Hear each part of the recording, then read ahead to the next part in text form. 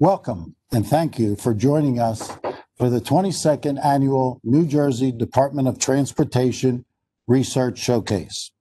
While we wish we could be together in person, we hope that you find our virtual program to be interesting and informative.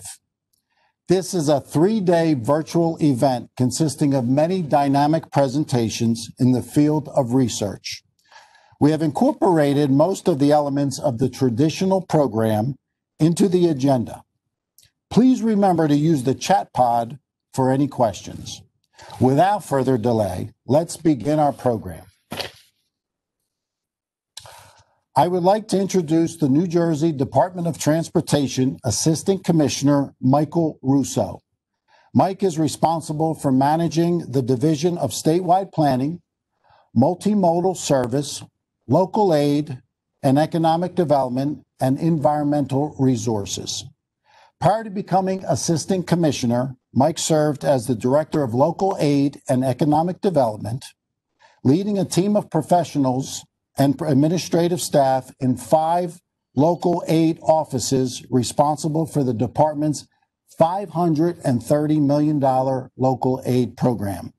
I will now turn the program over to Mike.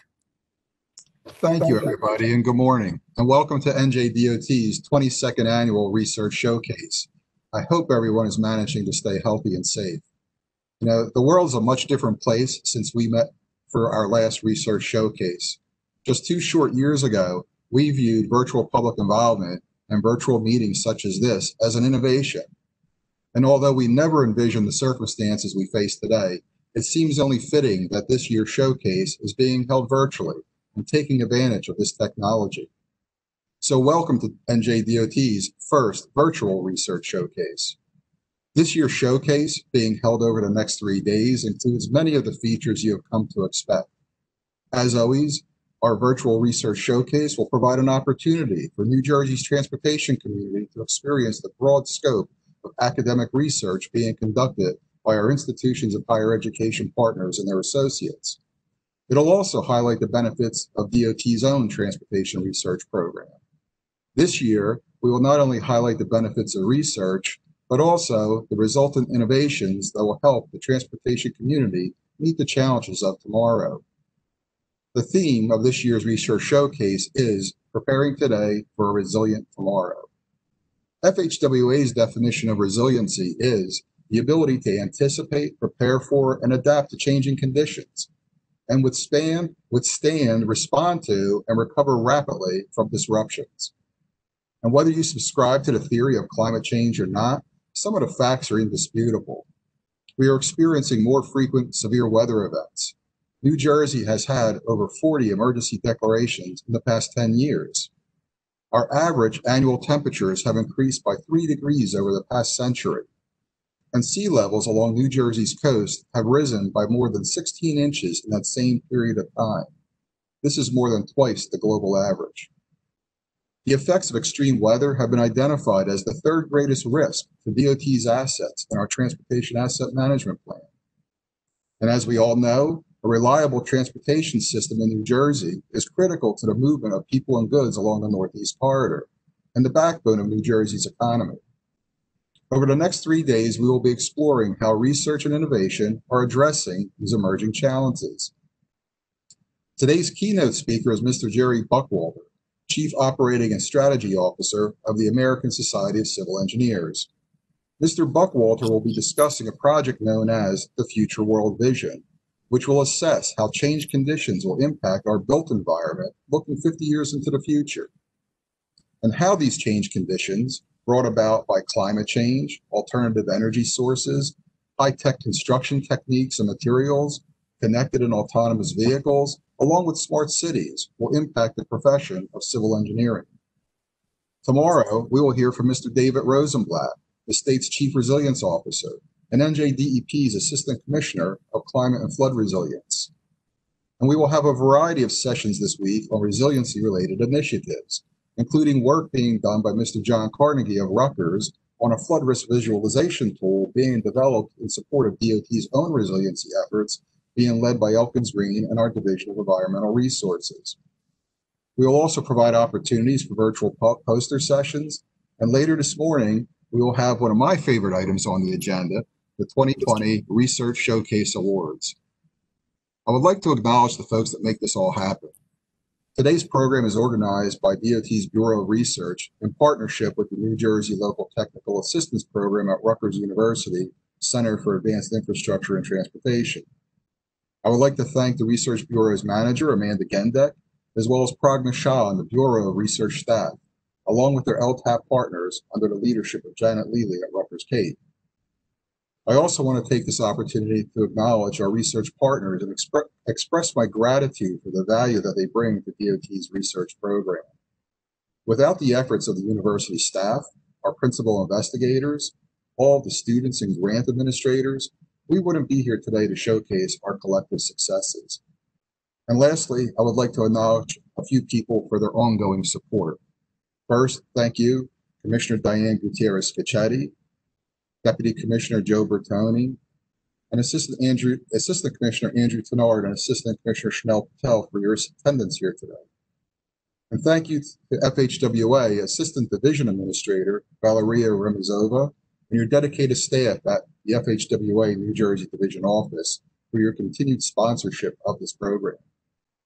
I would also like to thank FHWA's Helene Roberts for her contributions to the department's innovation efforts, including her active role in our STIC Council, as well as FHWA's Division Administrator Robert Clark for his unwavering support.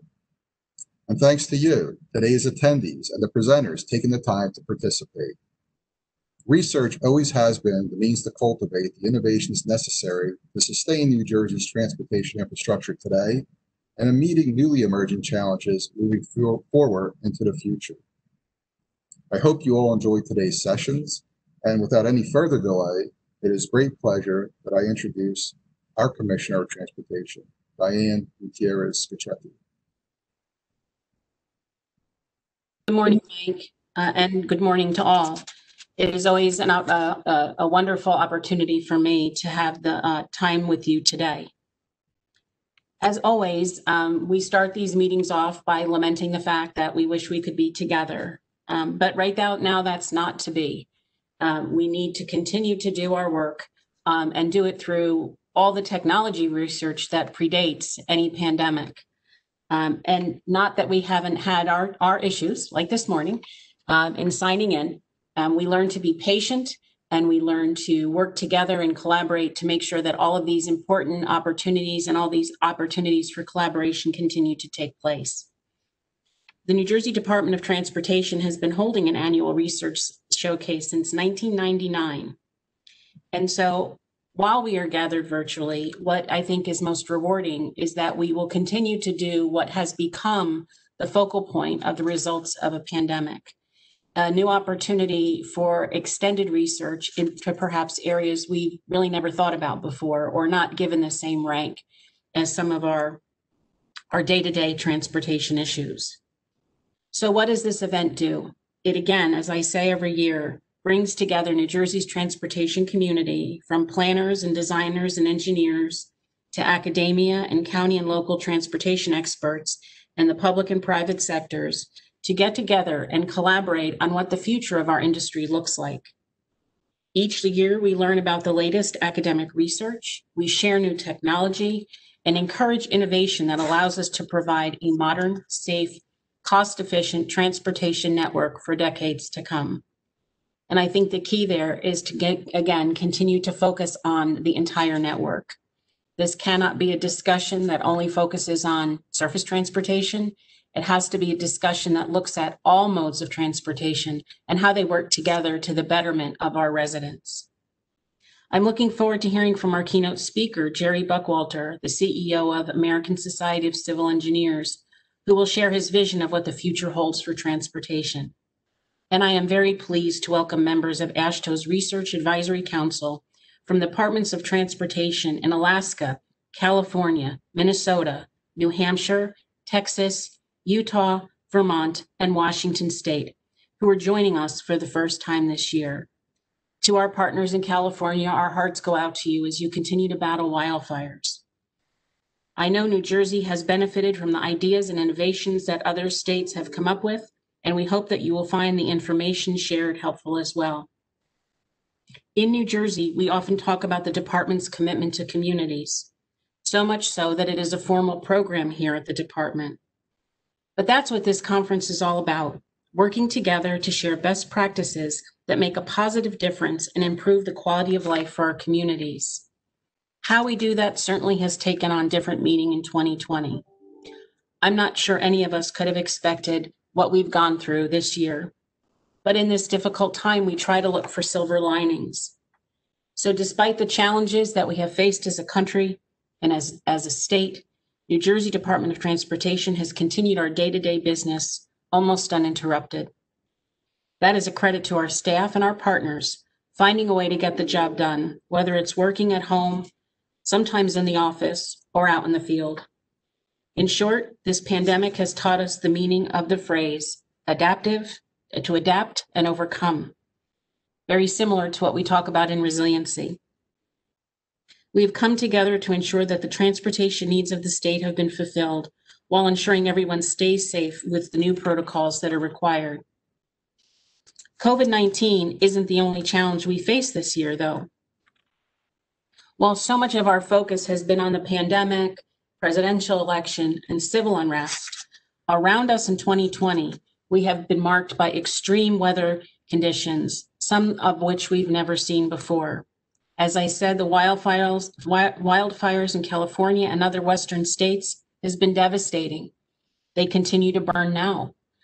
So much so that I had a conversation with the president of IBTTA, which I participate in actively, and he's at the toll roads authority in California, and he said he sat from his window and watched his toll equipment just burn. I'm not sure many of us can visualize that or expect it, other than the extraordinary tragedy we faced on 9/11. But this is something they're facing year in and year out, sometimes month in and month out. 2020 has seen unprecedented heat waves in the West, and 80% of the region west of the Rocky Mountains is facing some level of drought. The fires in the US come on the heels of the worst fire season in Australia, when 46 million acres, an area equal to 72,000 square miles, burned. Closer to home, this year's hurricane season has seen more storms than ever before. We're into Greek letter naming, which I think may be a first. Double an average year, and the intensity of this storm has been greater than in the past. And as we sit here today, we brace for the rains that will come from Zeta. And I got, again, shout out to all of our friends at the Louisiana Department of Transportation, Sean Wilson, as they continue to brace for yet another landfall hurricane. In New Jersey, we've been fortunate that only Tropical Storm Faye and the remnants of Hurricane Isaias hit the state with high winds, heavy rain, and flooding. But we all know the danger and devastation hurricanes can bring. Tomorrow is the 8th anniversary of Superstorm Sandy. We made it through that storm, and our crews did incredible work in the days and weeks afterward to clear debris and reopen roads. We continue to do projects that result from the lessons learned from Superstorm Sandy. The department has since reconstructed more than 12 miles of Route 35 and improved the drainage system on the Barnegat Peninsula so the highway can better withstand another storm of that magnitude. So what lessons have we learned, and how do we plan for a future where extreme weather due to climate change is the norm? That is the focus of this year's research showcase, looking at our efforts to build resiliency into our transportation infrastructure so it can better withstand whatever Mother Nature throws our way. The department has created a resiliency working group to help plan for extreme weather events. This group is working to assess current practices throughout our department, identify gaps, and develop recommendations to ensure NJDOT remains resilient to the effects of climate change. The working group goals include issuing design guidance that incorporates measures to address resiliency, utilizing climate-related data that may assist in prioritizing future projects, enhanced maintenance activities that can serve as low-cost, effective ways to address resiliency, and improved data gathering to better understand our vulnerabilities. In July, Tropical Storm Faye brought more rain in one day than we usually get in an entire month. Storms like that pose major flooding problems in our communities, and our drainage systems are being tested as never before. The DOT maintains a statewide drainage management database to proactively determine vulnerable roadways and flooding hotspots. The system can identify areas that are impacted by frequent flooding-related road closures for further evaluation. We routinely perform maintenance to repair broken or damaged infrastructure, sweep and remove debris, clean inlets and pipes, clear ditches and swales, and add inlets if possible. If these flooding effects cannot be mitigated by maintenance operations, they are sent to our Capital Program Management Group for further review where other measures such as elevation may be considered. We currently have a project in final design that will elevate flood-prone sections of Route 40 in Egg Harbor Township and improve drainage. Identifying where we are vulnerable is part of the Resiliency Working Group's efforts. We evaluate drainage issues and incorporate solutions where necessary in the design process of any project. For example, we strive to eliminate ponding on roadways in our regular resurfacing projects through adjusting grades and cross slopes, curb work, and attention to resetting and repairing inlets. This type of work often reduces the impacts of flooding locations and improves the life and safety of the roadway. Another aspect of the Resiliency Working Group is determining how critical a section of road or bridge may be. Factors include traffic volume, whether it is coastal evacuation route, and access to emergency services such as police, fire stations, and hospitals. Using this information, we can better plan our future projects to make sure our transportation system is able to continue operating in times of natural disaster. This will help ensure people can get out of harm's way and that emergency responders and utility companies can get where they need to go in times of crisis. In addition to our resiliency efforts, the department is exploring environmentally friendly transportation solutions to help combat climate change. One of the ways is to reduce our carbon footprint through an increase of use of electric vehicles. Last week, the governor proposed that by 2035, all cars sold in New Jersey would be electric vehicles. This is a major component of New Jersey's goal of reducing carbon emissions in the state by 80% by 2050, maybe by 100%, but we'll check that out. The four major New Jersey transportation agencies, NJDOT, New Jersey Transit, the New Jersey Turnpike Authority, and the South Jersey Transportation Authority are doing their part. We have come together to develop an electrification infrastructure so that we may begin the conversion of our light-duty fleets to electric vehicles and do so in a way that allows for system compatibility that benefits all agencies. As we move to more electric vehicles on our roads, we'll have to find new revenue sources to replace the gas tax to fund our transportation projects. NJDOT is leading the current phase of the mileage-based user fee study being conducted by the Eastern Transportation Coalition, formerly the I-95 Corridor Coalition. The purpose is to collect data to analyze the viability of such a system as a sustainable transportation funding source. None of us should take our eyes off the ball in Washington on the renewal of the Highway Trust Fund.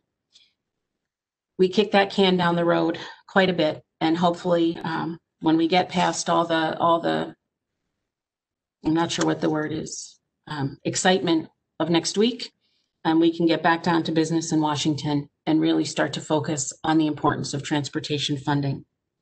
But before concluding, I'd like to take a few minutes to talk about one of my favorite aspects of the research showcase. It's NJDOT's Build a Better Mousetrap Award. The competition promotes finding solutions to everyday on-the-job problems.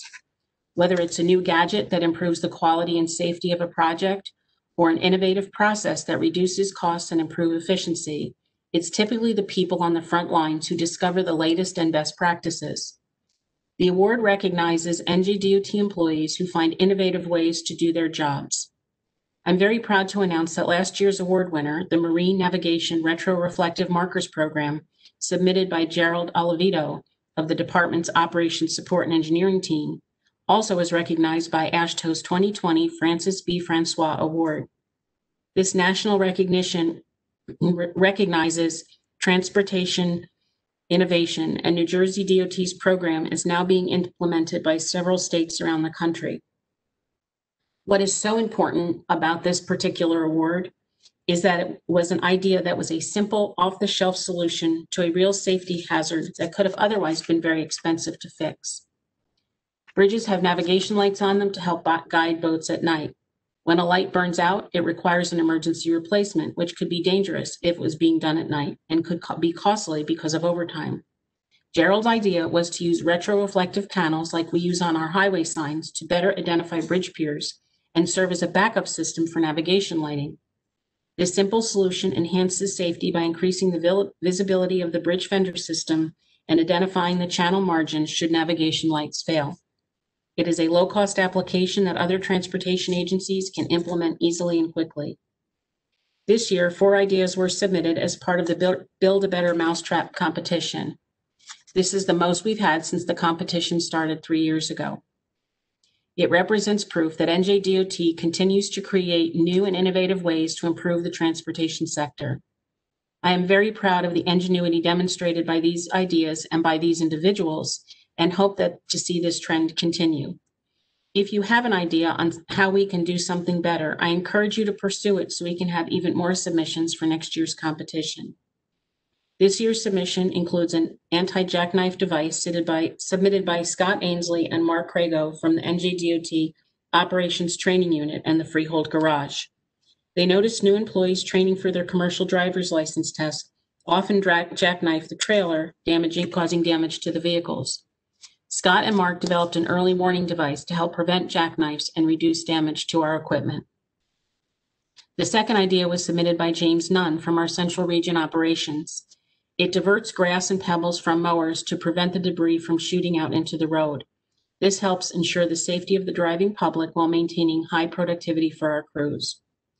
The third submission was the NJDOT Bridge Navigator submitted by Asman Zaman from Drawbridge Operations. This is an app that works on all mobile devices to help personnel in the field find their way to bridges and fuel stations.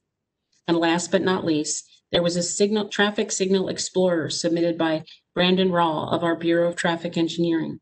This was a multi-year project that unifies all of the traffic engineering data sets into one comprehensive signal database of all 2,800 state-managed traffic signals and sign-based flashing control devices. The Signal Explorer has a custom map tailored for use by the Bureau's engineers to include information most relevant to them and has the look and feel of Google Maps. I'm excited to see which idea will win the award and if it will have benefits beyond our state. While we're talking about awards, I want to mention that in the past 2 years, NJDOT has received 29 awards for 19 projects, and 2 project managers have been recognized as well.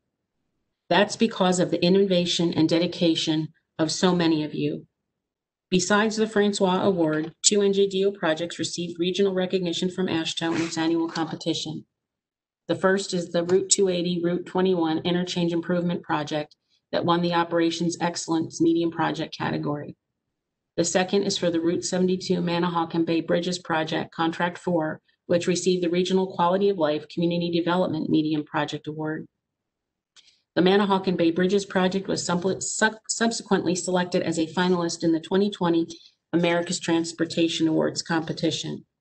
With only 12 projects from across the country selected to compete, making this is quite an honor.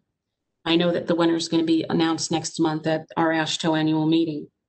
But whether we win or not, and trust us, we're competitive, don't get me wrong, being selected is a recognition of the excellent work that's happening here in New Jersey because of the efforts of so many of you.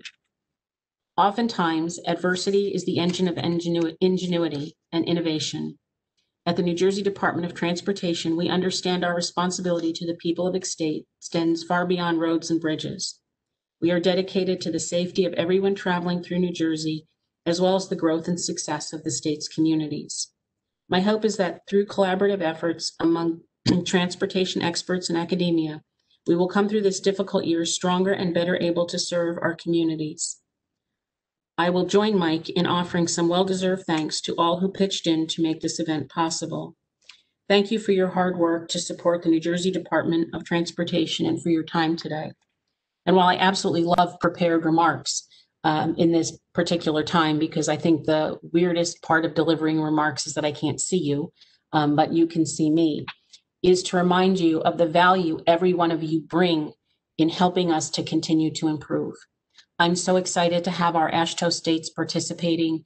They will bring new vision and new ideas to us as they not only critique what we do, which is a good thing. We want them to do that. We want them to help us be better, but hopefully we help them be better too.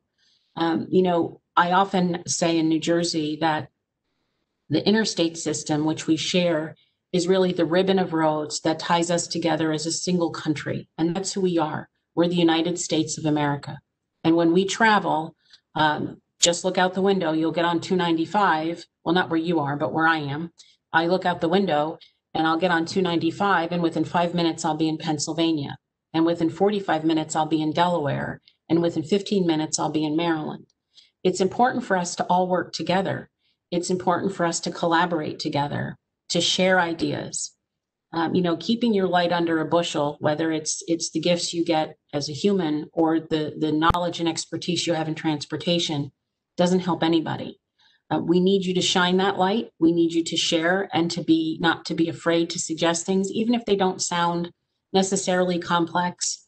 Some of the best collaboration is really simple ideas. And one of the best examples we have is the work we've done in Lambertville to solve a relatively simple transportation project that we made so complex, it took us 20 years to get to the simple answer.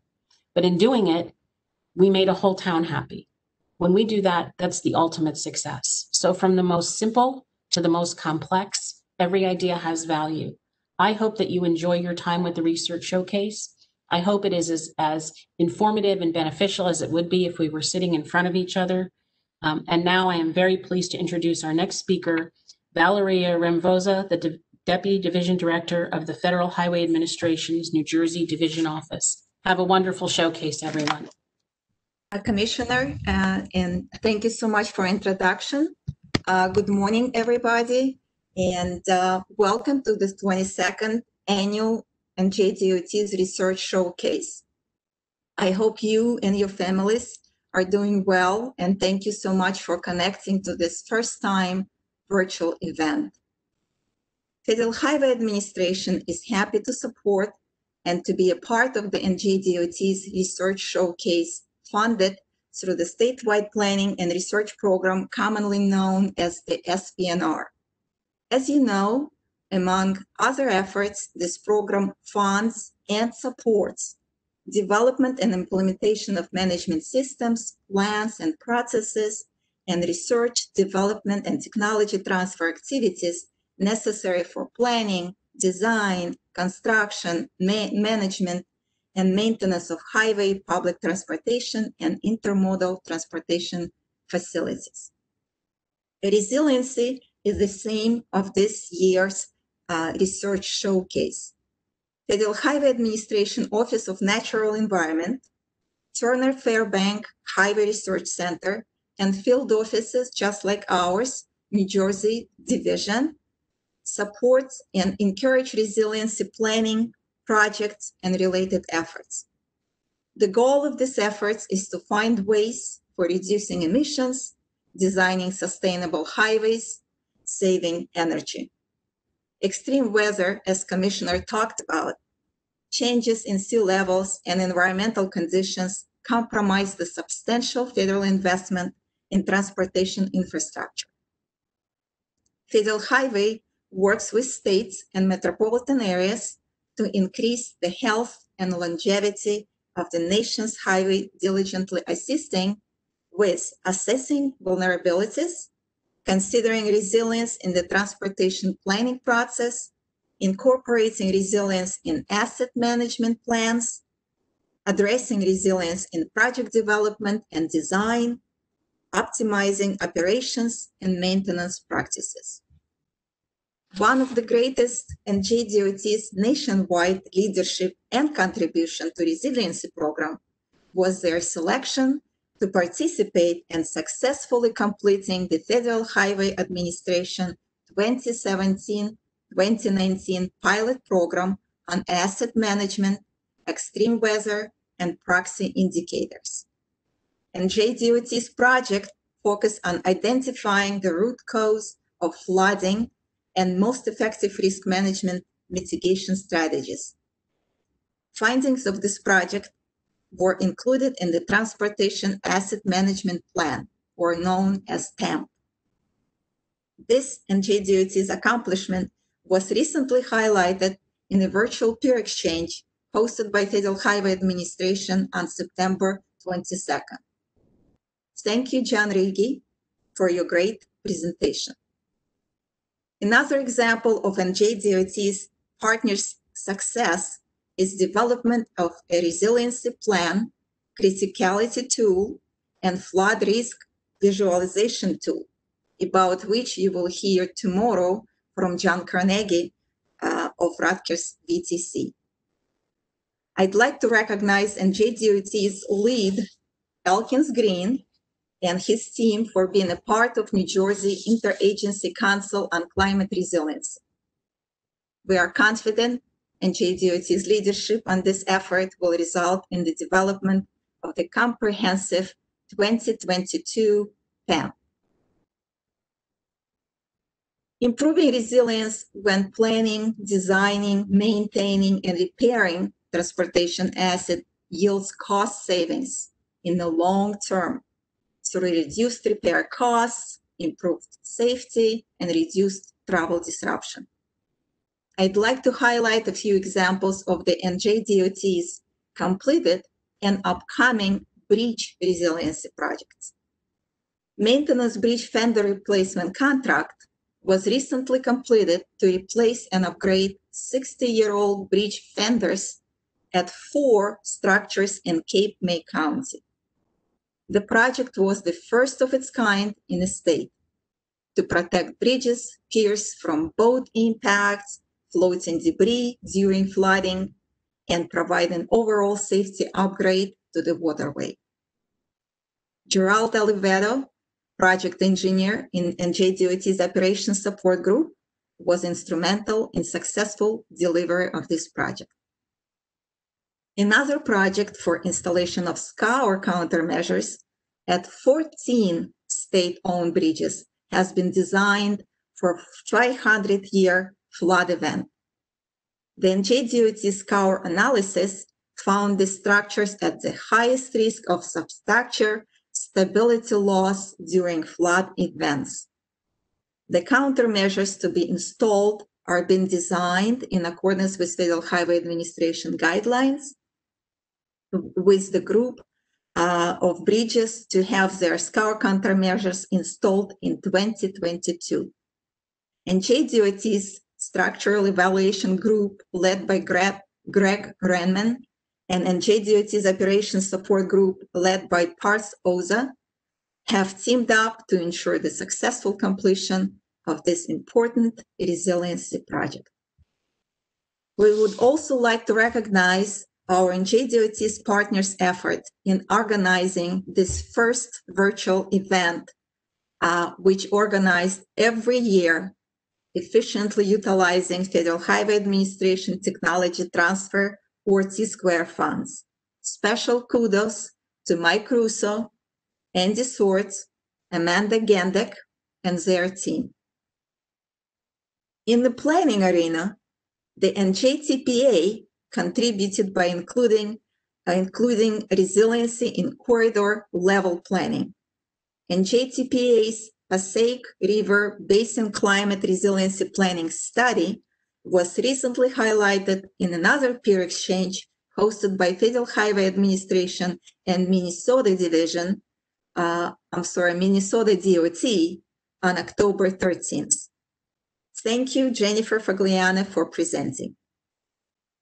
All these works continue to be done in a close NJDOT's Bureau of Research partnership with Rutgers University, Rutgers VTC, Rutgers Kate, Rutgers Rhyme, Stevens Institute, and JIT, Stockton, Rowan, Monmouth Universities, and UTRC for successfully moving forward the research program focused on topics such as asset management, traffic control, work zone safety, congestion, and resiliency. And finally, I want to highlight an opportunity for you to check the Federal Highway Administration Office of Natural Environment website for guidance, reports, and funding opportunities related to resiliency planning. This website has recently published information on CMAQ Toolkit, Alternative Fuel Corridor Designation, and Nature-Based Resilience for Coastal Highways report and webinars. You can also sign up for sustainability or resiliency update. Enjoy the event and the great presentations throughout the 22nd Annual NJDOT Research Showcase. Thank you. Thank you, Valeria. It's always a pleasure to have you be part of our research showcase. I believe with that, we hand it back to Ted Green or to David. Okay, welcome back. Thank you, Valeria, for that presentation, as well as the Commissioner and Assistant Commissioner. At this time, we were going to have our keynote speaker. He's not on at the moment, so therefore, we're going to take a break. But before we take a break, I'd like to, you could, Ted, bring up that slide. It's New Jersey is working with the Eastern Transportation Coalition on a pilot study to explore a mileage-based user fee as a possible sustainable solution for transportation funding. New Jersey Department of Transportation needs real drivers like you to help collect important data, even if you're staying close to home. It's easy to participate and your privacy is guaranteed. Enroll via the web link shown, which I see it's on the screen now. On this slide, plug a device into your vehicle for 2 months and tell us what you think by reviewing simulated statements. Comprehensive project to anticipate, reimagine, and prepare for future changes. Here to deliver this presentation is Jerry Buckwalter. Jerry's background includes serving as a Director of Corporate Strategy for Northrop Grumman, where he also directed the company's business in Homeland Security and Resilience. Jerry has decades of experience working with infrastructure, including membership in the National Infrastructure Advisory Council, for 4 years reporting to the White House under both President Barack Obama and George W. Bush. He is currently the Chief Operating and Strategy Officer for the American Society of Civil Engineers and the exciting ASCE, Society of Civil Engineers, Future World Vision. It is my honor to introduce the keynote address speaker, Jerry Buckwalter. Thank you very much. It is my pleasure to participate with you today and to present our Future World Vision project. The American Society of Civil Engineers wanted to be thought leaders in looking at the future, and we wanted to look far enough into the future to ensure we didn't just extrapolate a view of the future that was not much different than the present. We started with research in future trends and a classic future scenario analysis. That has been completed. And now we are creating a computer model by which we visualize those results. Today, I will show you several elements of the status of the project. Next slide.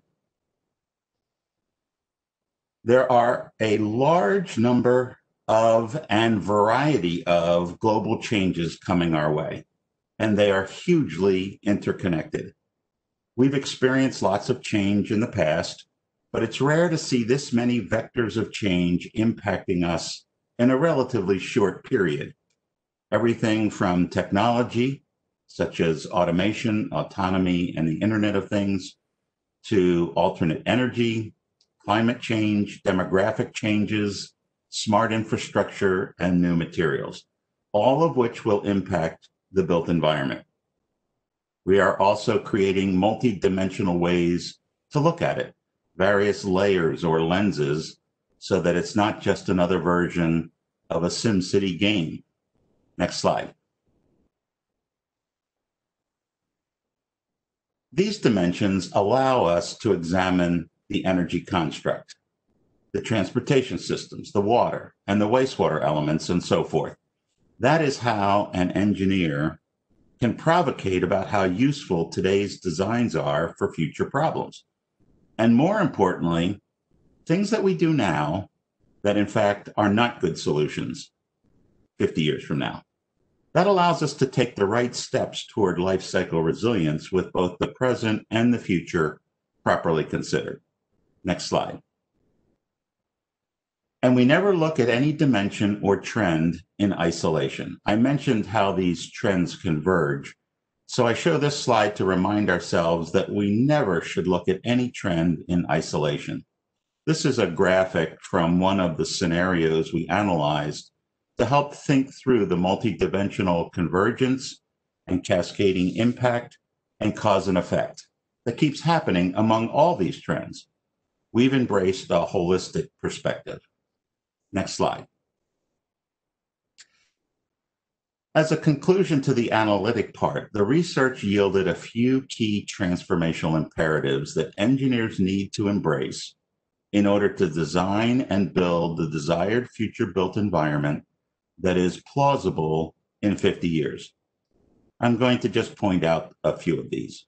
One, the world is focused on climate change, as well it should be, but changes in demographics and urbanization patterns will have an equal, if not greater, impact.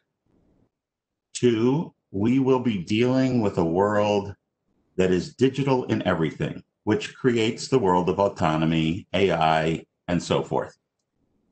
Three, we won't know what technological advances will specifically occur, but we can be sure that there will be things like quantum computing, synthetic biology, and new materials. Lastly, the fourth industrial revolution represents the nexus of all these trends, which will force us to understand system dynamics. Now, while much of the future built environment will not be apparent for many years, the first steps should be taken now to prepare for it.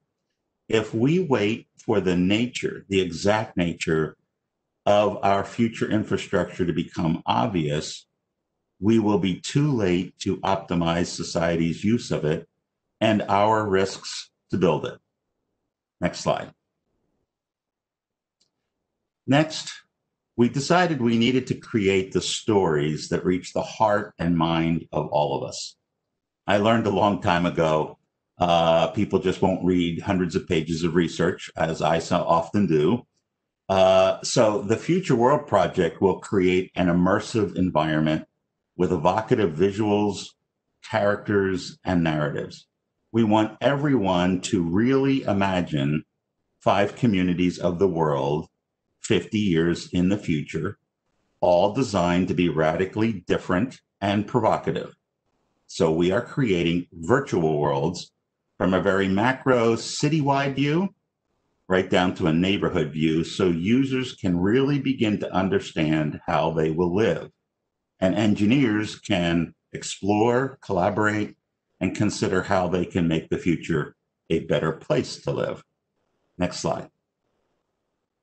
These are the 5 city worlds. City worlds is what we're calling these, that we selected. They will emerge and evolve in this approximate timeline. And the ones further out on the timeline are obviously more speculative than the ones that emerge sooner. This chart shows just a few of the ingredients that help us create these future communities. In addition to speculation based on our research, we also model innovations from a variety of disciplines and a few relatively unpredictable disruptions.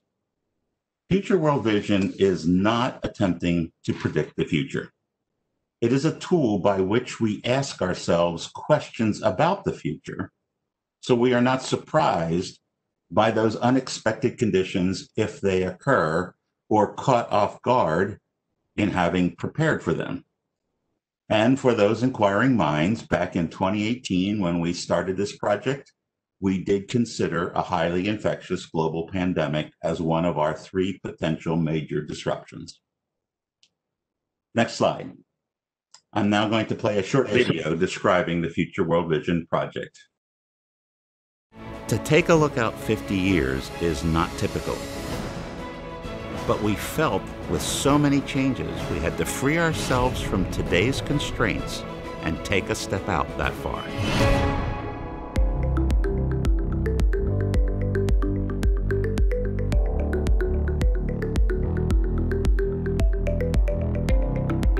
We're here to create a professional tool rooted in a future that's highly plausible because we're doing deep research with renowned experts in their field.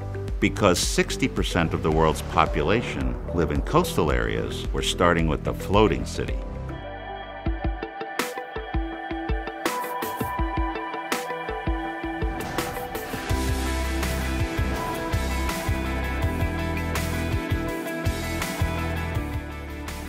Engineers have built nations over thousands of years. Now we will need to become masters at systems integration.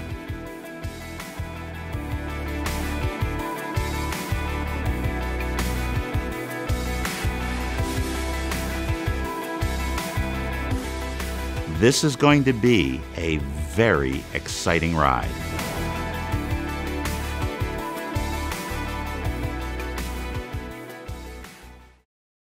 The current activity, we started with the floating city. The current activity is focused on creating our megacity, looking at the implications associated with massive urban density and the quality of life for those who live in it.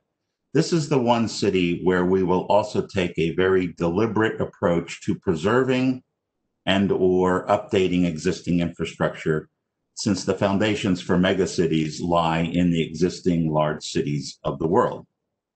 With the megacity, we are currently fine-tuning our different lenses. We will visualize different communities within it, but we will also have differing granularity levels, from a systems view to a district view to a street view, all the way down to a building view. At various locations among the districts, we will have what we call core samples, where the user can drill down to very specific information on the various components of that sample, which is where the various engineering disciplines can obtain more nuanced research and information. Next slide.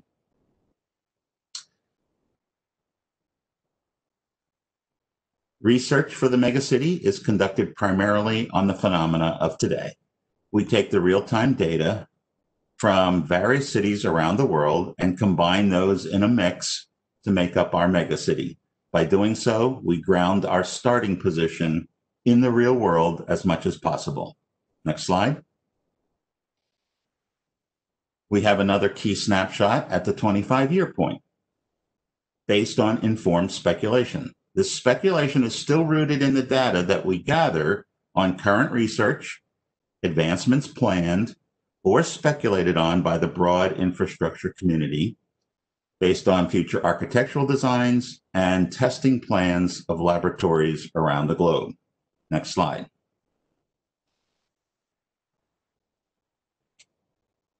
Our long-term vision is driven to a great extent by fundamental science advancements projected in 50 years. As you can see by the images shown here, it is driven by projections in biology, synthetic biology, chemistry, and materials science, all guided by forecasted future end states related to big data, autonomy, nanosensors, and so forth. Next slide. The megacity will also show progression over time, but in the megacity, that progression starts, as I said, with an existing city ecosystem, so the beginning point will look quite familiar. Next slide. Much of the future city landscape then builds layer upon layer from that starting position. This is the one feature that will remain unique to the megacity. We have deliberately chosen not to treat the megacity as a greenfield type of development. Next slide. An example of that more greenfield development is our floating city. So I'll use some of the material from that to show the evolution of that kind of new community. If we just describe the floating city 50 years from now, it would seem like science fiction. So we take incremental snapshots showing the evolution of the city. We show the horizontal expansion and growth of the city, and the vertical expansion above the water surface, subsurface, and on the ocean floor. We also show the evolution of the types of structures that get created to enable a viable, self-sustaining floating community. Those structures support essential life-sustaining needs such as power, housing, food, water, and transportation, but they also support entertainment, education, the arts, and cultural events. Next slide. Large cities are not homogeneous. There are clearly downtown centers, industrial hubs, green space, and so on. The nature of those differing city elements will change over time, but the existence of a variety of communities within a megacity will still be a fundamental premise that we retain. Next slide. We will demonstrate that by having, by having 6 different districts. They are shown in these images. Some will be familiar. For example, the regenerative community is a decaying area of blight in the city of today that is reconstituted to become a vibrant part of the new city. We will simply envision how that might happen differently. On the other hand, some districts may be less familiar. Our adaptive corridor, industrial and tech center, and energy and agricultural sector combine elements of technology, education, transportation, and community, and even personal life in new patterns that are currently less familiar to us. Next slide. As we develop the megacity, in fact, as we develop all our cities, we have 2 overarching themes that infuse every element of the city. The digital and virtual worlds will join the analog and physical worlds. The merging of these worlds will continue unabated, despite some hurdles yet to be cleared. And the principles of circular economies will be universal. So we will explore everything from resilience to sustainability, to consumption, to regenerative reuse, to social equity. Next slide. To that point, at ASCE, we are uniquely focused on resilience and sustainability.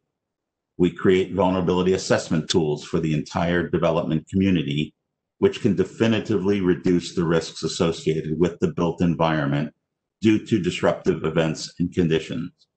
Secondly, we are developing a rigorous global engineering standard for sustainable and resilient infrastructure.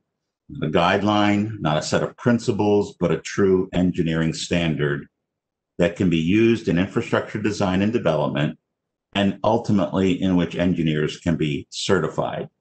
These tools will go a long way to helping de-risk every phase of an infrastructure project and ensure the ultimate achievement of our resilience goals from a long-term perspective.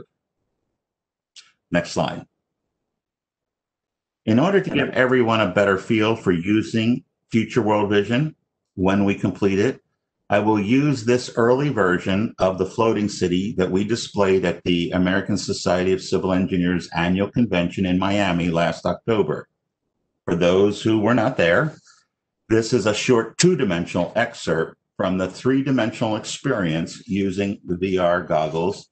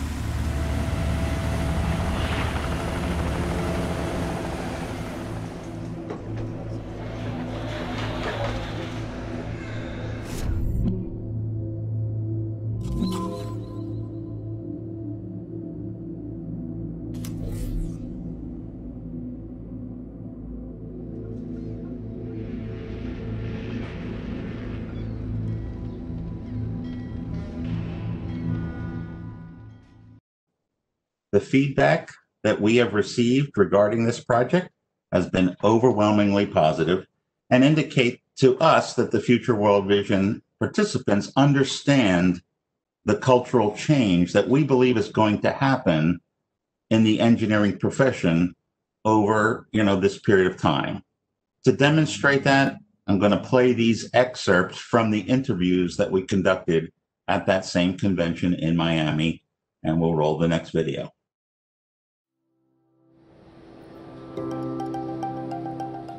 Today represents the 9-month mark in a 4-year development project, by which civil engineers and many other engineering disciplines will be able to talk together to start thinking about how to solve tomorrow's problems. We call this a provocation machine. It is designed to create a new kind of thinking in the younger generations. Many of the older engineers, of the really well-established engineers, are the ones who are most excited about this. If you go out on the floor, you will see engineers in their 70s and 80s with VR goggles on saying, wow. And right next to them, an engineer in their 20s who's saying, wow. This isn't looking at a plan set or some technical diagram. This is an immersive experience. It carries a wow factor and a sense of understanding. I was kind of scared at first. I'm scared of heights, and so I didn't realize that I was going to be feeling the feelings that I would feel in the real world through the VR experience. When it went underwater, I literally was weak in the stomach. It felt that good, the graphics were that good, and the movement was that real to me. It more than exceeded my expectations. And the use of this technology will cement the civil engineering industry as being on the forefront of innovation. So I teach at a graduate level, but also do outreach to high schools and grade schools. And so I think this would be a great tool to allow them to get excited about what's going on in engineering. In my 37 years of membership at ASCE, this is the most inspiring, motivating thing. I can't wait to share it with other people in our industry. The validation that the imagination that every engineer uses all the time. The fact that you can put this into a VR, virtual reality format and let everybody live your imagination is fantastic. And we can build it together. It's so exciting. This is going to allow us to get ahead of the game. The sessions that we run at this conference are designed to inform, but they're also designed to be a massive market test, if you will. We're really looking for the feedback. We can take that feedback and make sure our end product is as fine-tuned as we possibly can. So far we've developed the floating city from 2030 through 2050. Oh, I think there's huge benefit to having everybody working together. You can be critical or you can be supportive of ideas that are inside this space. Any contribution you make is going to change the space. There's this great opportunity that goes beyond collaboration. It goes into partnership for change. Someone says something, the next person takes that thought and carries it to another point. It comes back and keeps growing and expanding on itself. That's the benefit of collaborative group effort. And whatever we can imagine, we can create. The Future World Vision will help drive us forward in multiple ways. It's going to attract the engineer of tomorrow, but it's also going to get us out of our space, out of our codes and standards where we typically practice and make us think, well, what do I have to build if that's the future? If we continue to collaborate, we can build something that is very robust and that allows the members of ASCE to contribute to the vision that we all would like to see.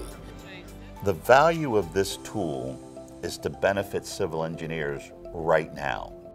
When you see change coming, infrastructure has to change with it, because believe it or not, we have clients who are already thinking about those things.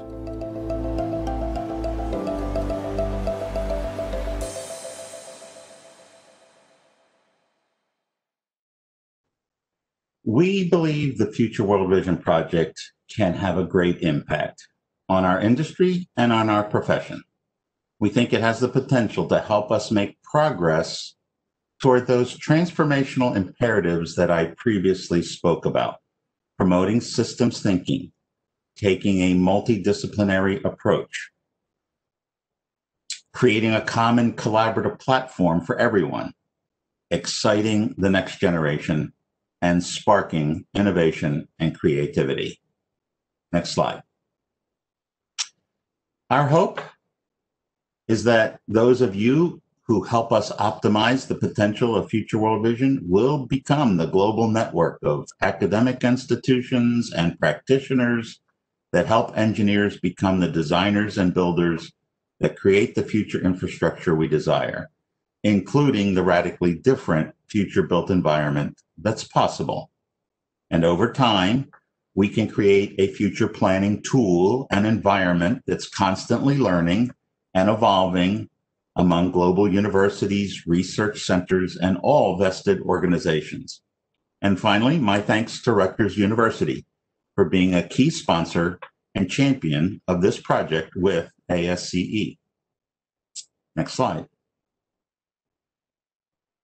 Thank you for giving me time to present the Future World project today. ASCE is committed to being an active collaborator and ally to serve city and state governments, urban planners, communities, and all vested partners. But the engineer can no longer simply say, "Tell me what you want me to design and build." That is not an effective way to manage the conditions of the future. Engineers have significant and unique input into creating the infrastructure that will serve the intended purpose, be resilient, enhance public safety, preserve the environment, preserve culture, and create an equitable society. Thank you again for letting me join your research showcase today. And Ted, I'm going to turn it back to see if we have some questions or answers, if there's time for that. Yes, we do have time for questions. Please, if you do have any questions, place them in the chat box. Make sure that's addressed to either all attendees or to everyone. I can see both of those. Thank you for all the people who have been doing comments. That's been a good discussion going off on the side there. So for megacities, the megacities are taking smaller city municipal areas and combining them, like Dallas, Fort Worth, Arlington, becoming a sole entity in a sense. So they're asking as a question. So we believe, based upon the research that we see, that we've been doing, is that we're going to see two phenomena, maybe three. Yes, there is this broader horizontal aggregation that occurs over a fairly long period of time. So you get that Dallas-Fort Worth effect. Heck, we think that there's actually, if you go far enough out in the future, you almost see an entire Boston to Washington East Coast effect that becomes a corridor, if you will, that starts to take on its own life as its own regional entity. However, my point too is, if you make assumptions on some new materials that research is being done on now, then I think verticality starts to kick in as well. So in our megacity, just give you an example, we're actually going to look at verticality 200 stories and higher because of new materials. We will be looking at air transportation, air transit, air taxi portals every 10 floors of a high-rise building, so that building to building transit occurs without actually going down to the ground. So we will be looking at both the horizontal and the vertical expansion in a 50-year period of time based upon new materials. We also believe that with that verticality will come a lot of robotics. So you'll see, for instance, robotic delivery of the building components at those heights. Building components will play a role of both, that is both structural and in being part of a sensor network. So it will actually report automatically its installation in the structure, its connectivity to its sister components, and its active use as a sensor as well as a structural element. So we're looking way ahead at the vertical and the horizontal. The last point I'll make is the next city we intend to do as we raise funds to do that is what we call the rural city. And we believe that is not, while it is the antithesis of the megacity, it's a very vibrant, distributed set of communities. They actually play symbiotically with each other. So even when you have a megacity, we believe that it will combine in natural ways with rural communities that in the future will be more distant than typical commuting distances that we see now, because we will have even more virtual connection. And thereby, you will be able to have high quality of life with virtual and high speed connections, physical connections to the megacity. And the megacity will end up with being the lodestone of some of those very unique academic and research and medical, kinds of things, as well as big events. So it's horizontal and vertical, and it's actually in symbiosis with rural communities much more than we have now in our typical suburbia phenomena right now. How can we as transportation practitioners help you with your world vision? So I think there's two ways to consider for the practitioners. So let me first point out that the universities have been, to my surprise, our first adopters, if you will. In addition to Rutgers, in the last 4 months, I've probably briefed over 20 universities, and we're actually developing a Future World Vision primer, which is a 5-module freshman university engineering course, so that the details of how you do scenario planning, future thought, how you visualize and create a collaborative platform, and then how you spark creativity within a disciplined engineering discipline is in its final few weeks of creation, and we're going to be distributing that shortly. But on the practitioner side, I would offer two ways. One, people should feel free to you can distribute my email and send me, because we have a core practitioner team that's looking at a variety of ways practitioners can apply this tool in their practice. And so we're open to all suggestions. I would suggest the second one, and I'm going to give an example. A second way is if you're in a practicing firm, a consulting firm, for instance, where you do some strategic planning. This is an ideal tool to change the way you do strategic planning, which for most companies and now I'm speaking very broadly about lots of industries, most industries do strategic planning by a bunch of smart people sitting around the table and telling what they believe the future looks like 5 to 10 years out. That's okay, but it creates blind spots, and it rarely looks out far enough to anticipate potential disruptions. So using the Future World Vision tool as a strategic planning aid, I think helps reduce what I call orthogonal risk, things that just blindside you that you hadn't anticipated. And while you don't need to fix everything now, you need to at least be alert to those.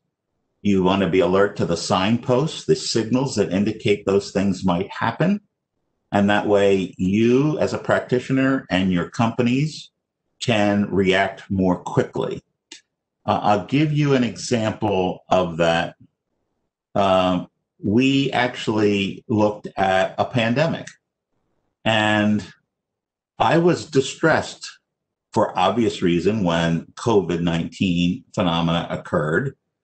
But I was even more distressed that all of the things that I saw on TV was a dialogue between epidemiologists and what I call healthcare behaviorists. What's the virus going to do?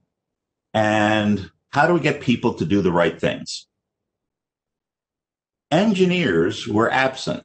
And engineers that touch the built environment, that touch infrastructure, are problem solvers. And we are the ones who could have added to that conversation, and hopefully will add to that conversation as subsequent waves occur, so that the dialogue is not just about the virus and our behavior, but what are the things that we could do with our built environment that would make the practice, the lifestyle, the quality of life improve as we go through this. And so, for instance, in Future World Vision, when we looked at, and I'm going to use transportation as an example, when we looked at a 50-year phenomena and we considered a highly infectious pandemic, we drew several conclusions. One was, in the early reactions to a pandemic, everything becomes virtual and transportation diminishes greatly, particularly public transportation and public transit. In the 5 to 25 year time range, the transportation itself changes to accommodate those kinds of things. So, for instance, privatized compartments emerge in a different way and the actual vehicles get reconstructed.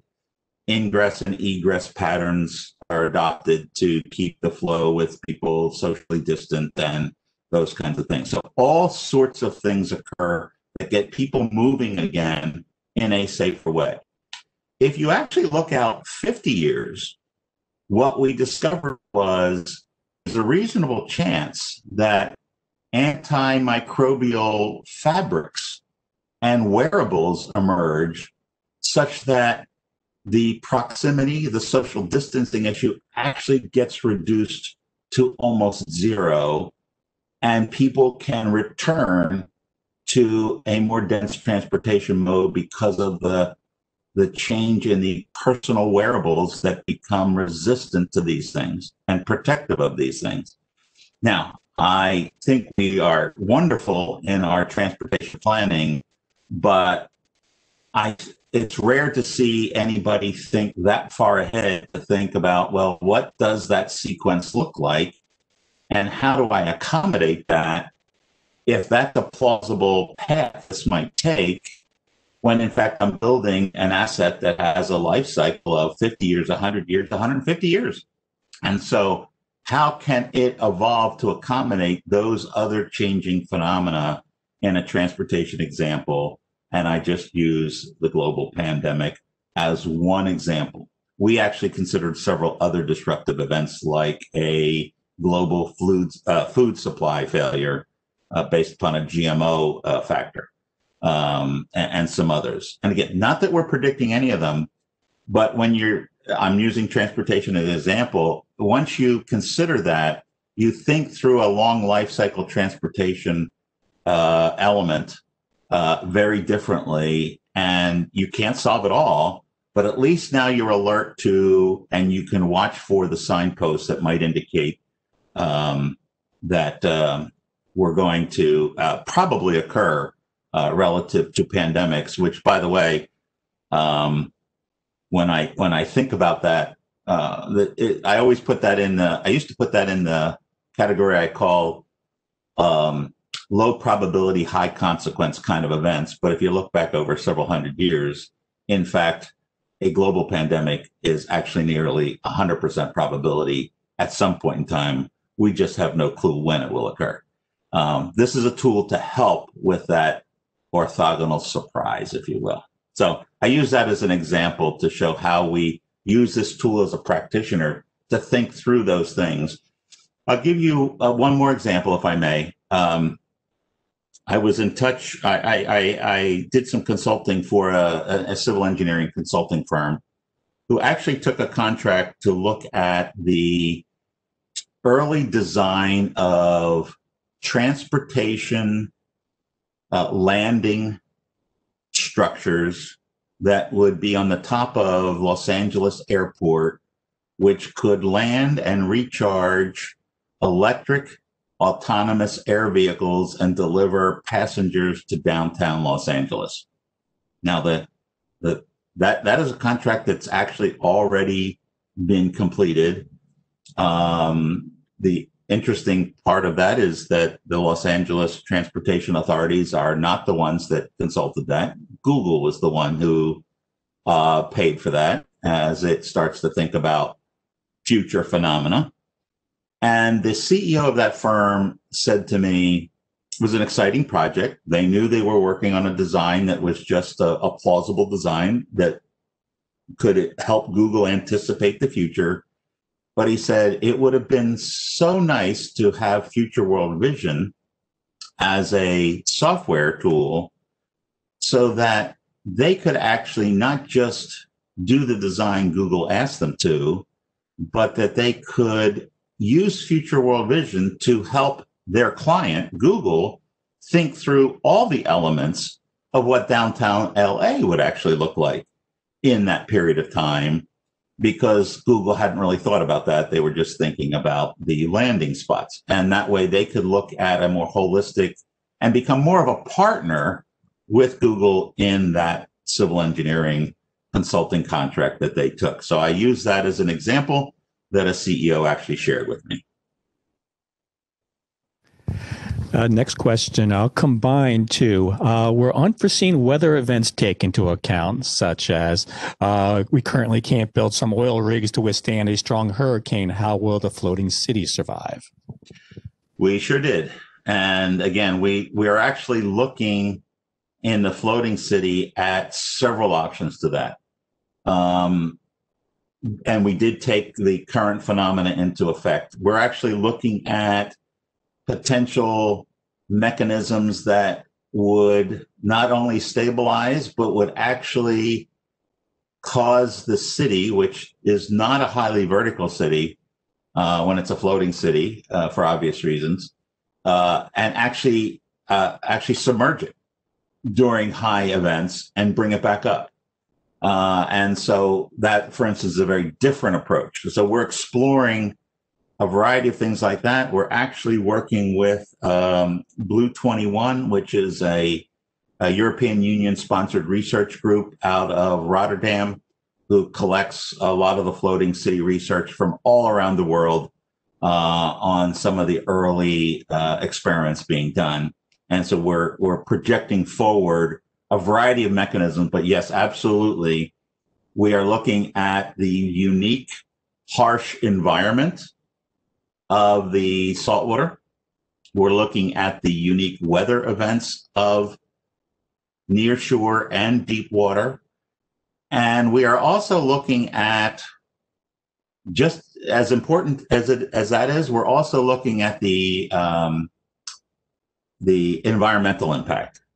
You know, this is a chance for engineers to think well in advance of, if you were going to do a floating city, how do you make sure we don't just design the future floating city slums of tomorrow?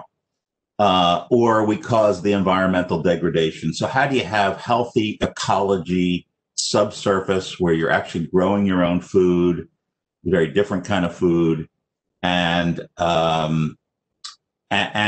creating a healthy ecosystem subsurface as well as surface. So we're looking at that phenomena just as much as we're looking at the environmental and weather event phenomena. But yes, we have considered all of that.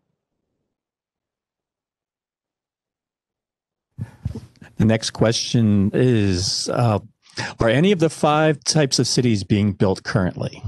Concept cities. You may have to repeat that one for me again, Ted. Okay, sorry about that. Are any of the 5 city types currently being constructed? Okay, so interesting. Not in the full form that you see them, but we do see some early versions, very early in the evolutionary stage, though. So, for instance, megacity is the one where we see huge elements already occurring. And there you can look at China, who's treating that more as a greenfield project, not the way we're doing ours, but we can pick up phenomena where we see some of those things happening. We see areas outside the US that are, for instance, already regulating autonomous ground vehicle and air vehicle passenger traffic. Switzerland, for instance, just embraced what national personal air travel would look like with autonomous vehicles. US has such a scale, it's difficult for us. We're nowhere near that yet.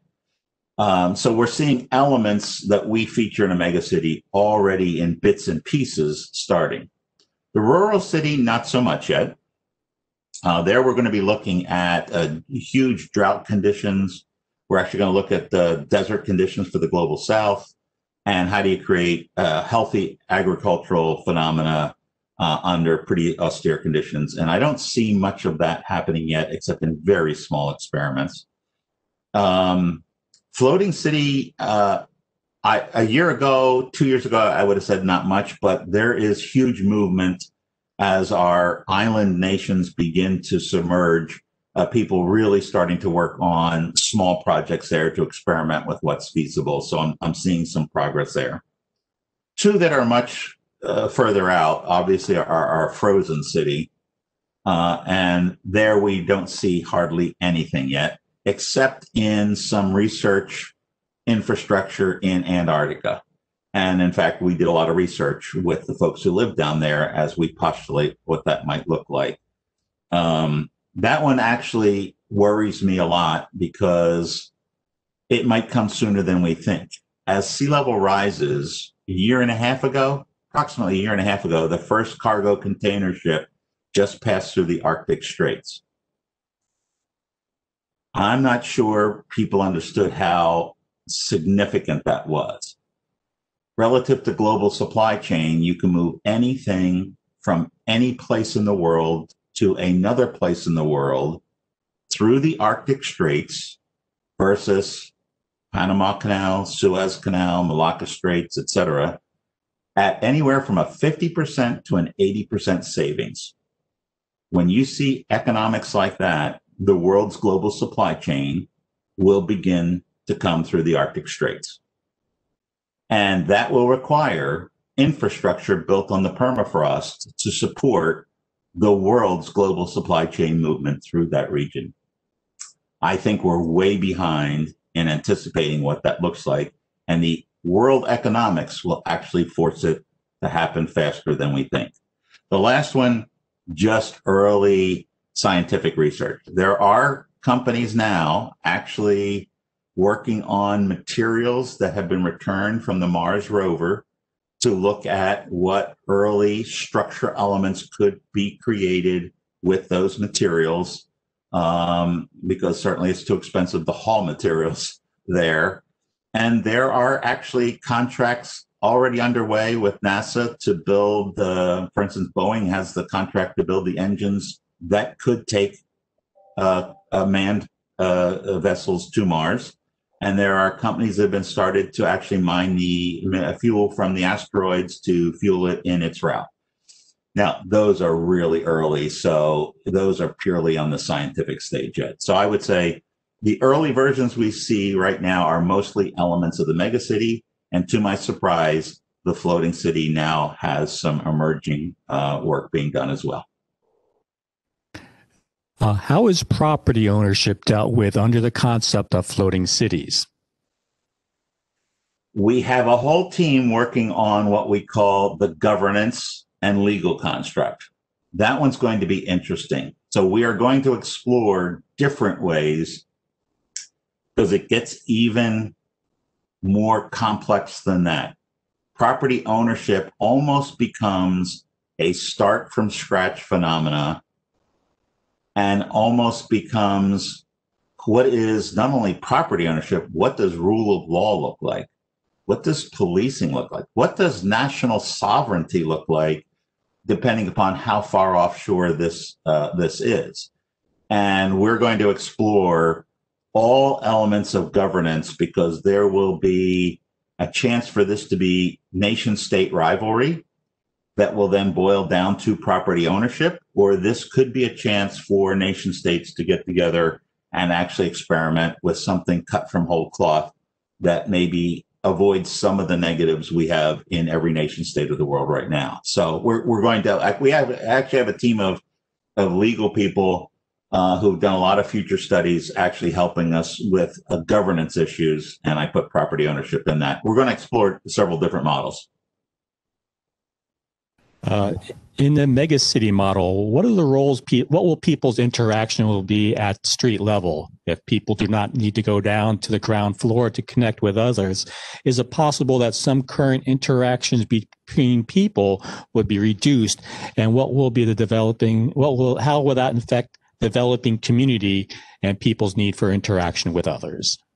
I love that question. And here's what we're going to explore. We're going to explore both a functional, a desired outcome, and a somewhat dysfunctional, because I find that we learn by looking at the dysfunctional outcome. If we allow this to be strictly building to building human interconnection, I think we have a horrible possibility of huge dysfunction at the ground level. We have this, we might make very much worse our haves and have-nots situation that we've got going on in social and economic equity around the world. So we're going to explore what happens at the ground floor if you neglect it because we're so enamored with the aerial connections that are possible, or the high-speed connections or virtual connections that are possible. But we're also going to explore what I call a very healthy maker community. That, in fact, if we pay attention, it's a good balance of the two. There'll be air-to-air and virtual connections, but there'll be healthy reasons why you can go down to the ground floor. Even if you have aerial gardens and green space, you can turn the ground plane into a great agricultural benefit, green space benefit, and a maker community, and a variety of things, so that there's equal attractiveness to both visiting the ground plane and the aerial connections. I think it's a matter of balancing the two. And if we don't pay attention to both, we have huge potential for a dysfunctional outcome. Shouldn't long-range plans that are being developed today take future world vision into account somehow? How would that occur, or does that already occur? I don't think it occurs much. So again, and even though I lead this project, engineers are the problem solvers of the world. And we have plenty to keep us busy. My goal is just to take 5% of every engineer's time, 5% of any engineering organization's time, any Department of Transportation's time, and just say, just take 5% iteratively and think through whether what you're doing now looks like it's good for 5 years, 25 years, and 50 years. And think about it very honestly, and that will help us make better decisions from a whole life cycle standpoint, from a performance-based thinking standpoint, but it will also help us become long-range planners. I don't think we do much of that. That's not being derogatory. It's just, and I'm not talking about just civil engineering. I'm talking about every industry in the world rarely thinks far enough ahead, and therefore gets caught by surprise by something at some point in time. This is simply a way that I think people can use this, and it's nothing more than using this aid to help provoke you to think about something that you just normally wouldn't think about. Because as engineers, we're so used to problem solving that usually the problem is already fairly well defined. Therefore, our thinking is already self-constrained because we're focused on solving that problem. There's nothing wrong with it. The world needs us to do that.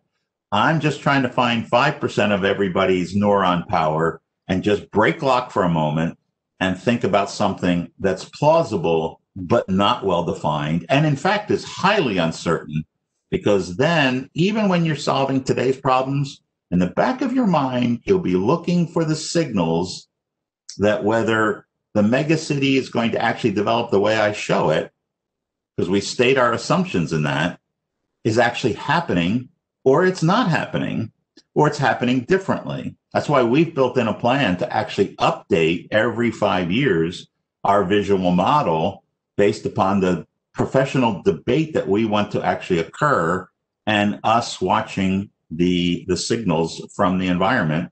And then we can make mods to that over time based upon well-vetted professional debate on whether these things are actually happening the way we thought or at the speed we thought. And we can make adjustments. And I think that's all this does. It actually helps us stay alert so that when the signals occur, we can react faster to solve disruptions and changes faster than we do now. We have time for 2 more questions. How did the overall cost of the newly constructed floating city concept compare to the comparable scale of major rehabilitation or renovations of existing cities?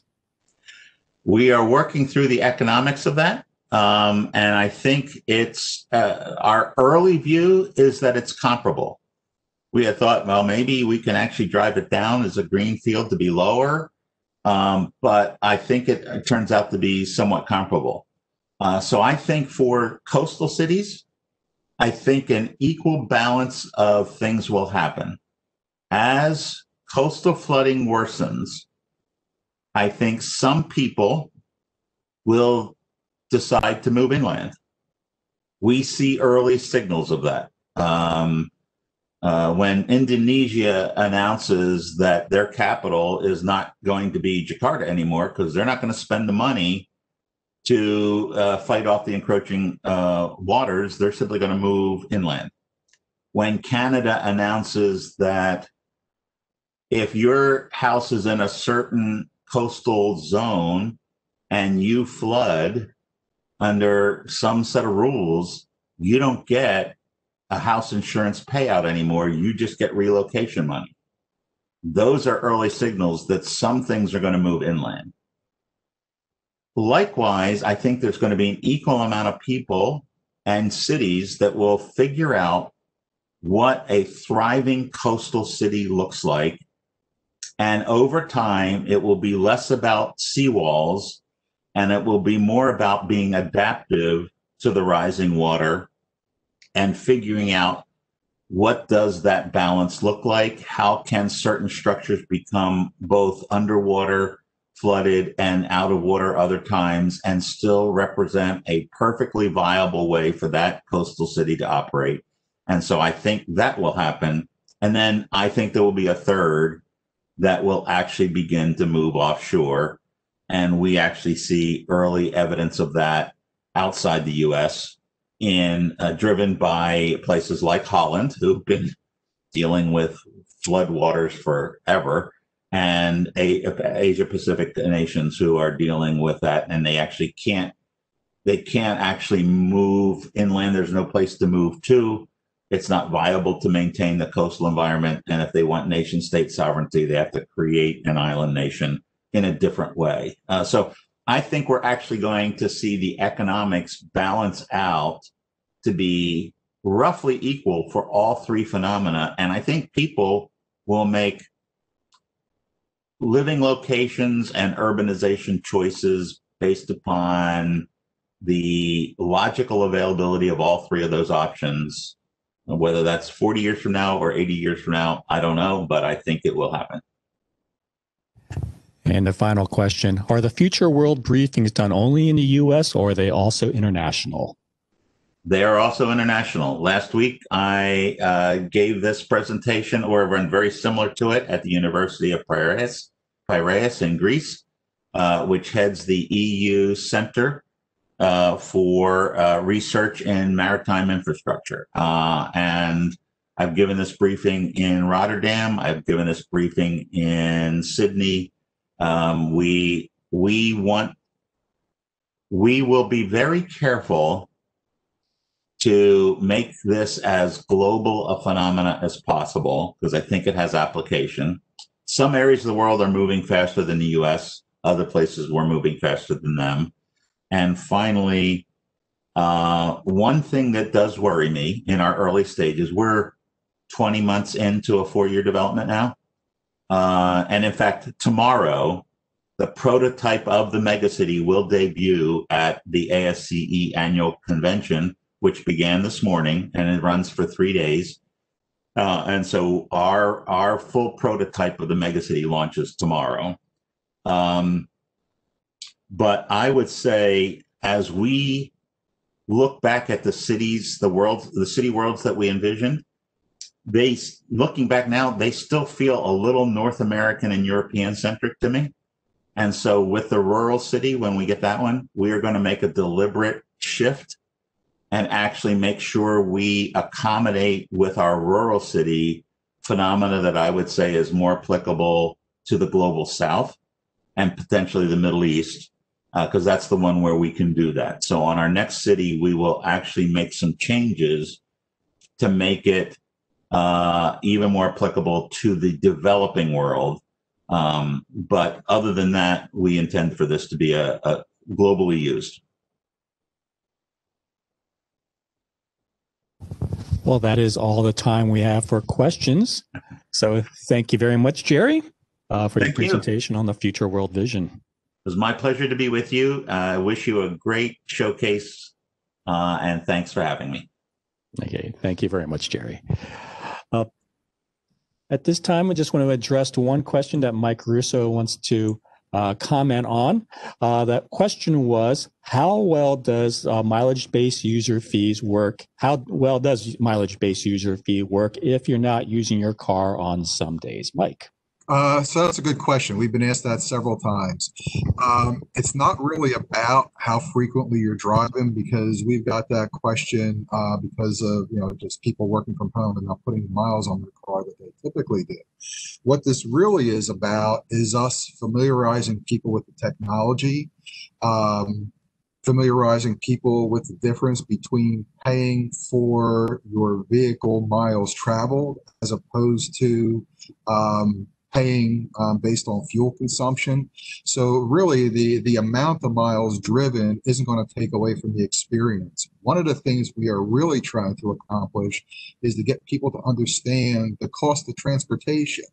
I don't think most people realize that they're paying on average $269 per year in New Jersey gas taxes, with another $98 per year in federal gas tax. That annual cost for driving our roads is really less than what I pay for me and my family on a monthly cable bill. And I don't think most people realize the cost of transportation. So really, this is about understanding the technology, getting people to recognize the differences. It's really an educational process. So the number of miles traveled isn't all that significant, and I would really encourage folks to enroll. The more data we have, the better we can understand this, and the better we can understand whether this is a viable option for the state of New Jersey. I sent out an email yesterday to everybody registered for this program, and in that email there's a fact sheet and there's links to the coalition's website so they can get additional information if interested. But I would really encourage everybody to participate because we really need your input and would appreciate your input. Thanks, Ted. Thank you very much, Mike. Okay, moving on. Our next presentation is the announcement of the 2020 NJDOT Research Showcase Awards. This year, the award winners will be revealed by Amanda Gendek, manager of the New Jersey Department of Transportation Bureau of Research. Hey, good morning, everyone. Thank you, Commissioner, Assistant Commissioner Valeria, and Jerry for your time and efforts to make our showcase successful. I feel very honored to be able to present these awards today in recognition of the hard work and innovative thinking of our students, our researchers, and our NJDOT employees. The individuals I'm about to recognize have logged countless hours in the classroom, the lab, behind computer screens, out in the maintenance yards and on the roads to develop innovative solutions to complex transportation problems, problems that affect each and every one of us as drivers in the Garden State. So first, I would like to present the Outstanding University Student in Transportation Award to Laura Marquez Soares. She is currently enrolled in the PhD program in Civil and Environmental Engineering at Rutgers, the State University of New Jersey. Ms. Soares is a graduate student researcher working on one of our current research projects titled Energy Harvesting on New Jersey Roadways. Harvesting energy from highway assets has several benefits. The use of renewable energy will decrease greenhouse gas emissions, diversify energy supply, and reduce dependence on imported fuels. The project objective is to identify potential technologies, methodologies, and materials for energy harvesting on NJDOT roadways and conduct a feasibility study of such technologies for application on NJDOT roadways. Ms. Soares has demonstrated her interest in transportation engineering since 2014 while pursuing an exchange program at Rutgers University funded by the Brazilian government. As an undergraduate exchange student, she did summer research on pervious pavement as a better solution than reflective pavements to mitigate the urban heat island effect. She has received several competitive awards that certainly prove her ability and potential to conduct influential research. Laura also received the School of Graduate Study Dean's Fellowship from Rutgers University and maintains a 4.0 GPA. So congratulations, Ms. Soares. I would like to present the New Jersey Department of Transportation Research Implementation Award. This award goes to Dr. Yusuf Mehta of Rowan University and his team for the project titled Environmental Impacts of Reclaimed Asphalt Pavements. Reclaimed asphalt pavement, otherwise known as RAP, is considered the most recyclable material in the United States. This study has led to the development of legislation that allows recycled asphalt pavement to be used for quarry reclamation, except under specific conditions, on the surface of the ground without being mixed with new material, and in other previously restricted applications. It was signed into law in January of 2018 and went into effect on October 1st, 2018. This is one project that has led to implementation in the field almost immediately after completion of the study. Dr. Mehta is a professor in the Department of Civil and Environmental Engineering at Rowan. His co-principal investigators for the project are Ayman Ali, Rowan University, Faizan Yan, Columbia University, Huming Yin of Columbia University, and Ann McElroy of Stony Brook University. So congratulations, Dr. Mehta and your team. This one is the 2020 Research Showcase Best Award poster. And I would like to award that to Thalis Kodo Bragim for his poster presentation of the project titled Load Rating and Monitoring of the Sagging Fascia Girder of I-287 Bridge over 206, over US 206 and 202. Thalis is a graduate assistant and PhD candidate at Rutgers University and is part of the Infrastructure Monitoring Evaluation Group. His winning poster will be presented later in today's program, so please tune into that and join me in wishing Thalis a very deserved congratulations on a job well done.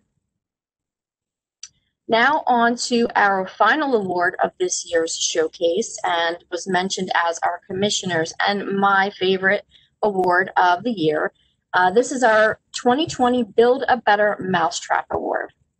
And the recipient of this award is the anti-jackknife device developed by Scott Ainsley and Mark Crago of the NJDOT Operations Unit and Freehold Garage. Scott and Mark developed the device after having experienced issues with new employees training for their commercial driver's licenses. They had 4 incidents which resulted in vehicles and trailers getting damaged during CDL training from jackknifing the trailer while practicing maneuvers for their CDL test. This prompted Scott and Mark to develop an early warning device to prevent jackknives and damage to trucks and trailers during new employee CDL training. Incidents were costing over $2,000 each time to repair. The anti-jackknife device was inexpensive to build at about $165. Since implementing the anti-jackknife device, they have not had any incidents. Up next are 2 short video clips of this innovative device in action. So congratulations to Scott and Mark for your innovative invention.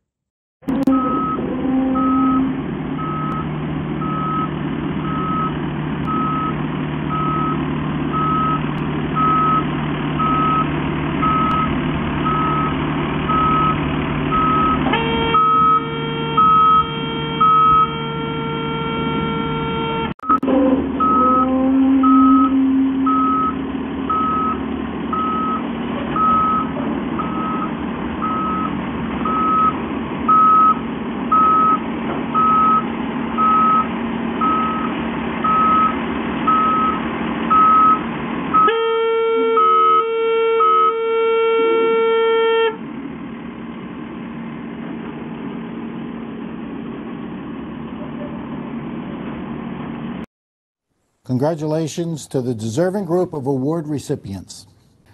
Next on our agenda is part 1 of our virtual poster session. Our first poster presentation is titled Optimized Speed Profiles for Sustainable Train Operation with Regenerative Braking, and is presented by Leon Allen from the New Jersey Institute of Technology. Hello everyone, my name is Leon Allen, and on behalf of myself and co-author Stephen Chen, I thank you for your interest in our research entitled Optimized Speed Profiles for Sustainable Train Operation with Regenerative Braking. We all know the effect fossil fuels have on the environment, and since in the US, 62% of electricity is derived from fossils, then we know that electrical consumption is an indirect contributor to climate change. Electric trains are extremely efficient, but due to the scale of operations on railroads, large energy budgets are necessary. This research is concerned with reducing those budgets, therefore benefiting the operator and the environment by including coasting and regenerative braking into the motion regimes, and it also allows the kinetic energy of the train to be stored in a wayside energy storage system for subsequent use. We started off with Newton's second law of motion, which states that the sum of all forces acting on a body in motion is equal to its mass times its acceleration. Then the energy equations were developed using train specifications and alignment parameters. From those, the objective function was optimized using genetic algorithms. We conducted several sensitivities and found it beneficial to use higher speeds, longer trains, and more coasting. Also included were simulations during peak and off-peak periods, and also with the train in various degrees of lateness and earliness, of which we found peak hour to be the most energy efficient. We examined 3 scenarios. The baseline where no energy savings were employed. Scenario 2, coasting was the only strategy. Scenario 3, coasting and regenerative braking were applied together. The results obtained revealed that the baseline consumed the most energy, which was expected, but had the shortest travel time. Scenario 2 delivered great savings over the baseline, but the consumption was not optimal since only one strategy was included. Scenario 3 delivered optimal energy consumption that was superior to all the other scenarios. Also, coasting slows the movement of the train, therefore Scenario 2 had the longest duration in terms of travel time because it maximized the coasting regime. Scenario 3 had the second shortest travel time because it included a braking regime which was started at a relatively high speed to capture regenerative braking energy.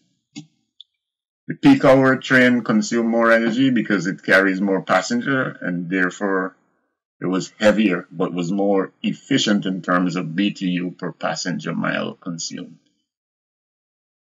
For the late and early trains, as long as the time allotted is greater than the optimal travel time, the simulator generates the optimal profile, which is scenario 3.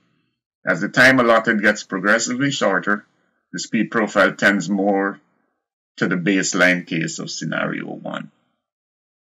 In conclusion, the purpose of this study was to optimize the energy consumed by electric rail vehicles through coasting and regenerative braking subject to equipment and alignment constraints. It was found that separately the strategies delivered energy savings, but a synergistic application of coasting and regenerative braking delivered 14.3% savings at off-peak and 24.5% at peak periods over the case where only coasting was applied. When maximum allowable speed increased, energy consumed decreased, and when coasting is terminated at higher speeds, the amount of regenerative braking energy increased. Although the peak period initially consumed more energy because of the increased passenger weight, it was more energy efficient, consuming less BTU per passenger mile. Thanks for listening, and may you have a pleasant and safe rest of the day. Okay, thank you, Leon. Our second poster presentation is titled Load Rating and Monitoring of the Sagging Fascia Girder of I-287 Bridge over US 202-206. This is our Best Poster Award winner of 2020.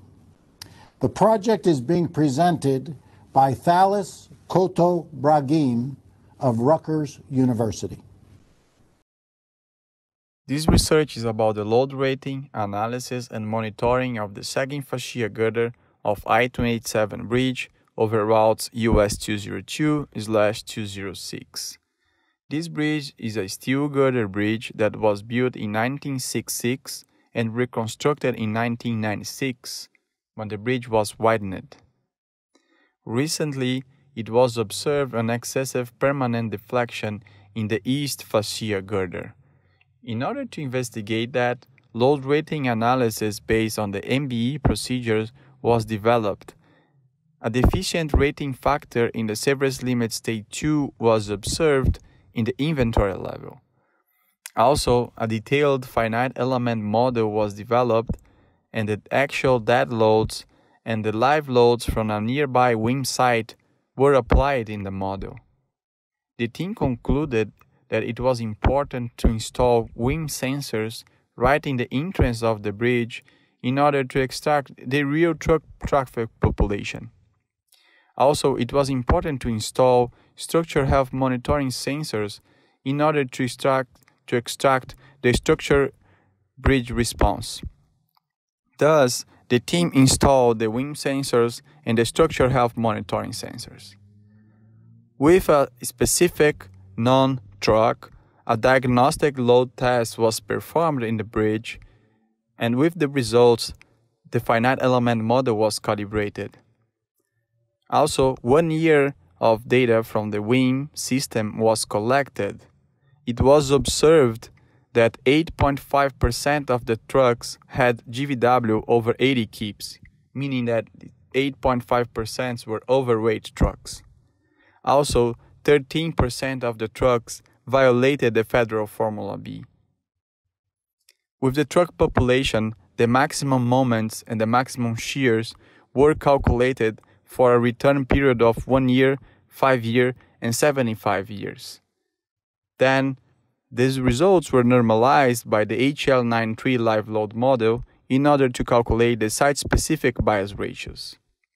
For all cases, the site-specific bias ratios were larger than the national average for the bias ratios. Finally, the load rating analysis was performed, but this time using a site-specific load factor. It was observed a deficient rating factors for the flexure and the severance limit state 2 again. It is noted that in 1996, 2 girders were added in the bridge, and also the east overhang was increased from 2.5 feet to 5 feet, Also, the deck thickness increased from 8 inches to 9 inches. It is concluded that the potential causes for the sagging of the girder are the heavy dead load, also the overweight trucks that crosses the bridge. As recommendations in order to overcome this situation, New Jersey DOT could add cover plates in the bottom flange of the fascia girder, or add a new girder, or add a supplemental support in the bridge. Our third and final poster presentation for today is titled Process-Based Modeling for Inlet Management, presented by John K. Miller of Stevens Institute of Technology. Hi, I'm John Miller. I'm a research associate professor in coastal engineering at Stevens in Hoboken. And I'm going to present the paper today that my graduate students, Laura Lemke and Matthew Jansen and myself put together based off of some NJDOT funded research looking at sediment management alternatives for 2 coastal inlets. The 2 inlets in particular that we looked at were Fortescue Inlet on the Delaware Bayshore and Keansburg Inlet on the Raritan Bayshore. The poster is focusing on the results from Raritan Bay, and I think illustrates some of the usefulness of numerical modeling, particularly coastal numerical modeling in coastal management decisions. The first panel on the left on the poster describes the location and the problem. The location again is Keansburg Inlet. Keansburg Inlet is an inlet on the Raritan Bayshore, has a jetty on the eastern side of the inlet, and is also the location of the Keansburg Tide Gate. The tide gate presents some challenges related to the modeling, but it was found that the gate itself does not substantially influence the results that we found. The issue at Keansburg, as at Fortescue, is that the inlet is shoaling, or the channel just outside of the inlet is filling up with sediment. The 2 images on the bottom on the left-hand panel illustrate that. The areas in red are areas of shoaling or filling in of sediment within the channel, as you can see. And what's interesting is that filling in occurs on both the western and eastern sides of the channel, and that's a result of the bidirectional wave climate. The 2 wave roses that you see, or wind roses that you see, illustrate the variability. One represents summer conditions and the other represents winter conditions. So what we did is we used a numerical model called Delft 3D to simulate the sediment transport and morphodynamics in the vicinity of the inlet.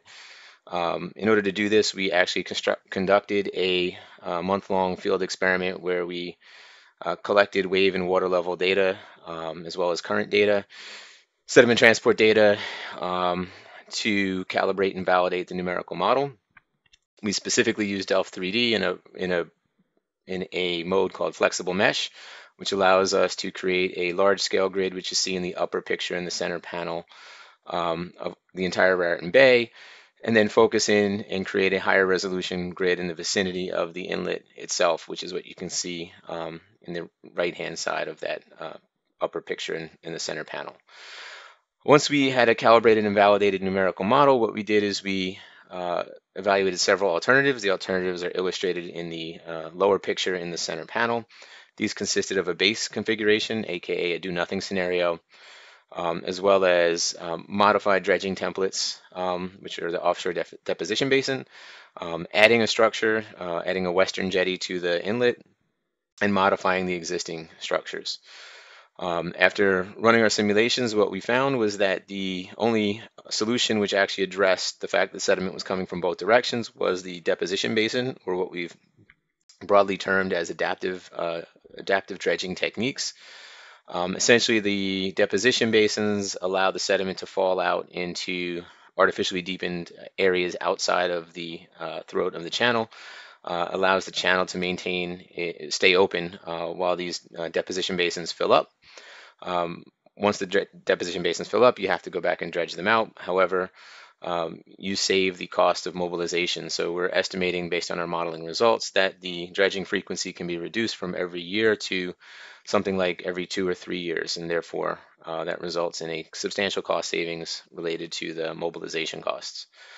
I think the overall conclusions based on both modeling efforts was that the process-based numerical modeling of these processes is capable of identifying potentially more appropriate inlet management conditions, resulting in a substantial cost savings over what is sometimes thought of as the default solution, which is just to either reinforce or build new structures adjacent to the inlet. I'd like to thank Leon, Thalis, and John for their posters. Outstanding job. This concludes today's program. Please join us again tomorrow at 9 a.m. as we kick off the second day of the Virtual Research Showcase with presentations representing mobility, safety, and resilience, and even more. Thank you and enjoy the rest of your day. Thanks for being here today.